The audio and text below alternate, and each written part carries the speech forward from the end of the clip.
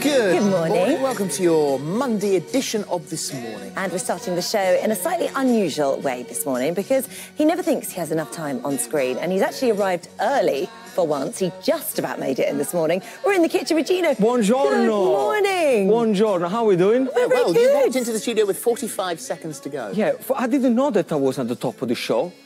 Well, normally... Yes, you did. I think you Did probably I? did. Yes, you did. I probably forgot. They're all saying in our yes, he did. Did I? No, I had one of those weekends. Listen, it's Why, what fine. happened to you this weekend? Everything. I was cooking with chili on the weekend. Oh, no.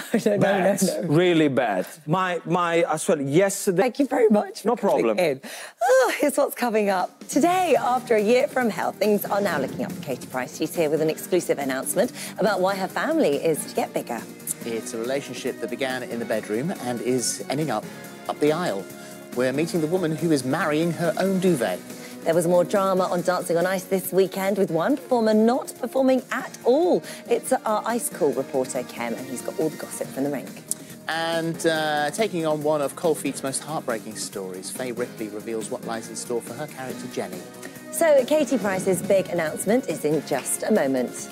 We're meeting the woman marrying her duvet at 10 to 11. Kem has all the Dancing on Ice gossip at 11:20. And Faye Ripley is here to talk Cold Feet at midday. As well as all of that in his final... It's too difficult, Thank you guys. very much. Cooking should be simple. Thank you. For all of the recipe details, take a look at our This Morning app. On tomorrow's show, Gok is back doing what he does best, from big bums to mum tums and everything in between. He'll be making you feel great about yourself. Debbie McGee talks to us about undergoing her treatment for breast cancer. And he melted all of our hearts at the NTAs. Emma Dell's James Moore tells us just what the award meant to him. We'll see you tomorrow. Have a lovely rest of your day. Bye-bye. I can't understand. Bye.